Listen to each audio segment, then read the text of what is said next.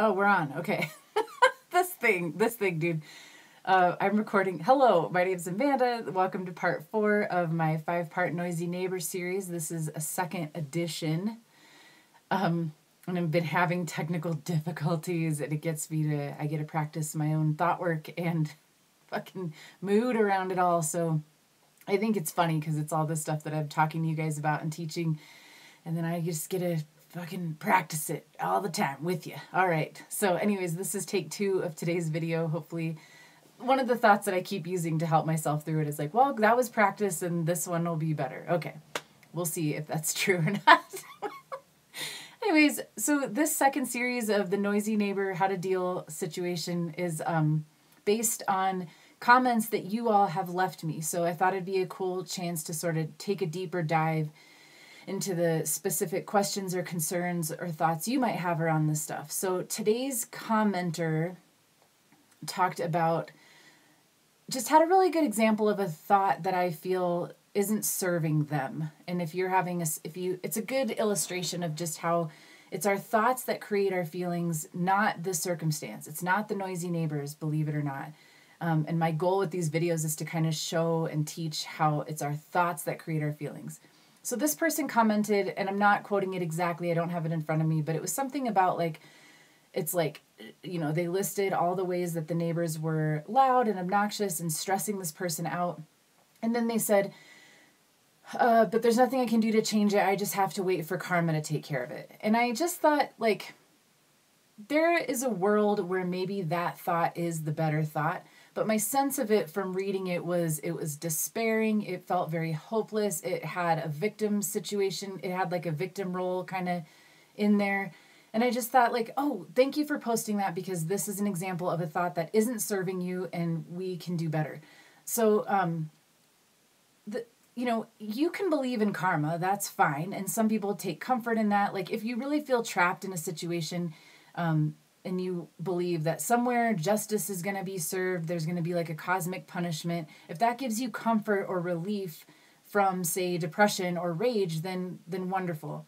But I feel in this situation it was being used in a sense of just like, there's nothing I can do about it. It's hopeless. First of all, we don't even know if karma is a real thing, right? Like some people might have very strong opinions about it. Some people might even think they know for sure that it's real and it happens.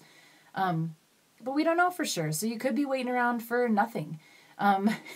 Even if it is real, this idea of like waiting for it to be inflicted on your neighbors, we don't know when that's going to be. And we also don't know how satisfied you're going to be. Like say there is karma and say they do get like what's coming to them, you know, say this God or universe or whatever, like fucking fucks them up for being so loud and in your space.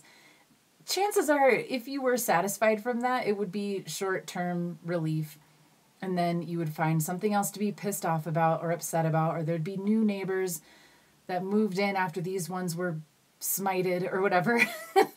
So the point is, like, anytime we're relying on something external to fix our situation, we are going to be waiting a really long time, and it probably won't work out the way we want it to. And so we can choose to be happier now if we work on our thinking around it. And this idea of like, we don't even know if karma is real or not, I'm using that to illustrate most of the thoughts that we are thinking, we take as factual. Like, well, there's nothing I can do about this, that my only hope is some sort of cosmic justice or karma situation. We're believing that. Like, we believe that's the only thought available to us. We believe that's the only way we are going to get through this situation. And it's just not true. We get to choose what we believe, even though it feels like it's a fact, even though we've been practicing that thought a long time. We can pick new ones that serve us. And another thought I had about that, well, first let me say about this picking a more positive thought. I'm not talking about just positive thinking. Like, if you just band-aid, like, just grab a positive thought, like, I love my neighbors and everything is fine, and you just, like, stick that like a band-aid over your current negative one, it's not going to feel better. It could make you feel worse, actually, because now you're trying to believe this horseshit that you don't really believe. So I am a positive thinker. I believe in changing my thoughts to change how I feel and be the creator of my own life. But I think that you have to choose thoughts that get you where you want to go, and you have to choose thoughts that you can believe. And sometimes the thought is only slightly better than the other negative one you were thinking. You don't have to go from 0 to 60. You don't have to go from I hate my life to everything is perfect and it's exactly the way I want it. That's not true, and you're going to call bullshit on yourself, and it can set you back if you try that. So what I would suggest is once you've identified the thought that is feeling shitty or making you a victim in your story of your life or making you feel disempowered or helpless or whatever, name that thought, get it down on the page. Like this commenter, it was great that they left this comment because we can all see in black and white what this thought is and how, and that it's not serving this person. Pin the thought down, write it down, type it out, whatever, and then start to play with thoughts you could think instead. So like I said, don't go from everything is great and I'm super happy if that's not true for you. If that was true for you, you'd probably just go ahead and already think it, right? Like you wouldn't have to work at it. So pick something that's a little better. Like, I don't know why this is happening, but I'm sure there's some good that can come of it, right? So that feels like a little better than just waiting for karma to fix it. That feels like you're getting a little bit of hope in the situation. And I feel like there's some more wiggle room into like you eventually making something good happen from the situation. I think this thought kind of speaks to what people think of when they are skeptical of this idea of acceptance. Like we just got to lay back and let things shake out the way they're going to shake out. And we just have to accept it and we are powerless. Like, I know this is kind of a nuanced distinction, but that's not the attitude I'm talking about when I talk about practicing acceptance. I'm talking about like being realistic, looking at the thing the way it is, and then choosing how to respond, choosing to move out of the situation or choose to change the situation if you can, or choose to take a proactive role in changing your attitudes about it so that you can get more clarity, figure out what to do from there. I hope that makes sense. I'm happy to talk about it more if you have more questions. The other thought I had about karma that I thought was funny was a lot of the ways that I have used a thought like that to feel better, to comfort myself, was when I was thinking that it was me paying back my karma for having been the shitty loud neighbor before. So as you know, I'm in recovery from drugs and alcohol, and I used to be the drunken asshole that came home at 3 a.m. with people and bands and music and being really loud. I remember I had this one elderly woman who lived next to me, and she could hear my alarm in the morning. I couldn't. It was right by my head. It's 5 a.m. I won't fucking wake up because I'm passed the fuck out. But she can hear it in her apartment next door, and she would come and bang on my door to wake me up, and this poor thing was like, I feel so bad for her now. And so sometimes I could suffer my noisy neighbors with a little more grace and humor when I thought like, oh, what if this is me just burning up my karma for being that shitty neighbor before? So in that sense, that thought can feel better, but I don't think that's what my commenter was getting at. So, yeah, I would just be really careful about believing in things that are just sort of like wishy-washy and you know, may happen, may not, and who knows what's going on with that. Like, we do have authorship in our lives, and I encourage you to find thoughts that remind you of that. So, having said all that, I wanted to leave you with an exercise that I encourage you practice. I've been practicing it, and it's helped me a great deal.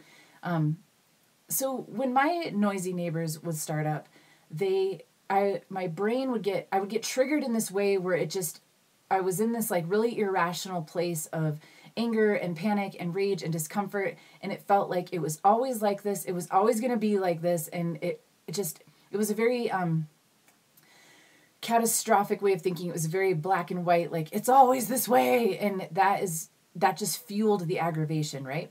So I started practicing, pushing back with reality, and what that looked like for me in this situation was to actually track when I could hear my neighbors. And what I learned from doing this experiment was that it often was for a very brief amount of time. I started to learn that, you know, sometimes they play their music really loud for like 15 minutes, maybe while they were getting ready for work or something. Or I had one neighbor who would play it really loud for like a half an hour at night, and then it would stop. And it felt a little crazy, like, but so did how I was feeling. So I was willing to do this exercise because I was willing to feel better than how I was feeling. And so, yeah, it felt a little neurotic and obsessive and weird to start to track I would keep track of it. When I heard it, I would say what time it was. And when it stopped, I would notice the time there. And it just became very useful to notice, like, okay, this isn't always happening. This happens this time And I can deal with this for 15 minutes a day, or not even every day. You know, like I could start to see a pattern, and I could start to see it really wasn't as bad as my brain had been making it out to be. So see if that helps you. It's kind of a distraction too, like and it sort of gives your brain a feeling of like something to do, some kind of control. And then if it really is as bad as all that, then you have like a log of when the shit is actually happening that you can give to your landlord or whatever. But for me, it just helped me get some perspective and realize like, oh, this actually isn't happening that often. And when it does, it's not for that long. And I'm pretty tough cookie over here. I can handle this. So it brought me a lot of peace. And today my neighbor's music started, and I just breathed through it. And I remembered that it doesn't usually last that long. I put in my headphones. I listened to the music I wanted to listen to. And then lo and behold, 15 minutes later, it had passed and I didn't lose my shit. And I feel calm and happy and ready for the weekend. And so stay tuned. I have one more video for you after this in this series. I've got lots more videos and surprises for you coming up. So see you on Sunday for my final video in this series, and then my big announcements that I'm excited to share with you. So thanks for being here. Take really good care of yourself. Be easy, be gentle. These things are practices, and you're doing a great job. All right, I'll talk to you soon. Bye.